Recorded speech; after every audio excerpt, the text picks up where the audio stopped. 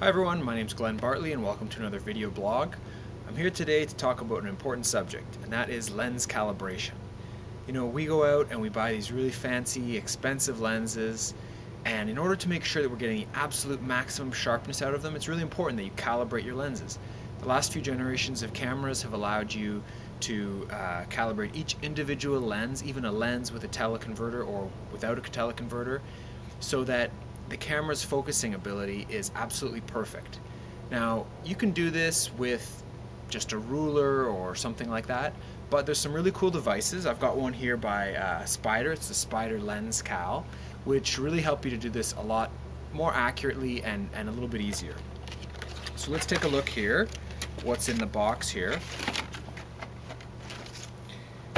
Basically, we've got the Lens Cal unit here, and it's not rocket science, it just clips together like this.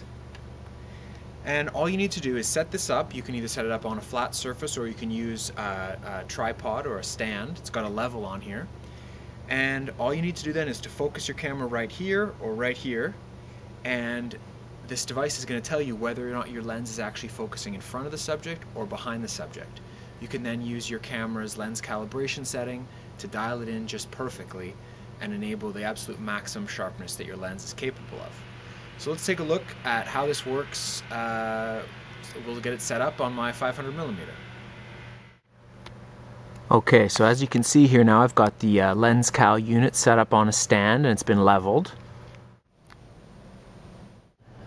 Okay, so I've got my lens set up here now. This is the 500mm. I've got a 1.4 converter on here and I'm using my Canon 7D. I've set myself up exactly parallel with our target down there, and what I'm going to do now is I'm going to go ahead and focus on the target and take some pictures.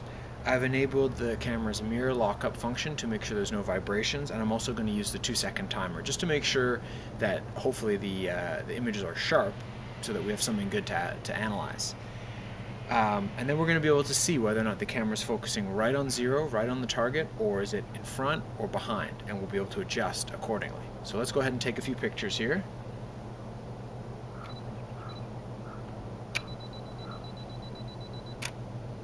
And now we're going to look and see what the results look like. Okay, so let's go ahead and take a look at those results here. If I hit the play button here, you can see the target there.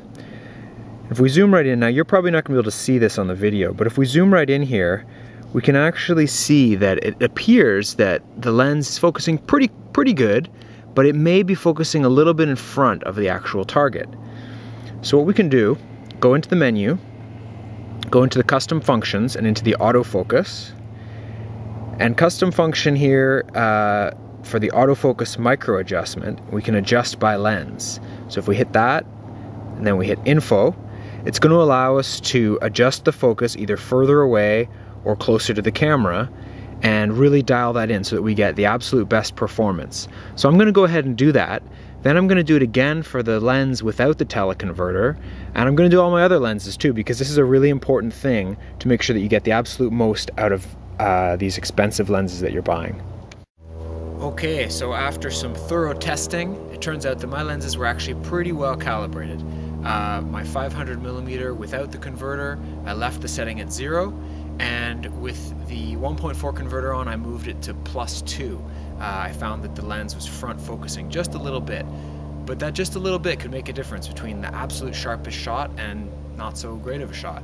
So if this isn't something that you've done and you own a big expensive lens, I can highly recommend the Spider Lens Cal as a good tool to do this. I really think it's worthwhile, especially considering all the money you spend on lenses and camera equipment. And it's important to remember that while your current lens might be functioning good, when you get a new camera, you're going to have to redo this process because the lens now has to talk with another different piece of electronics. So I hope you found this video helpful, and we'll see you again soon. Thanks for watching.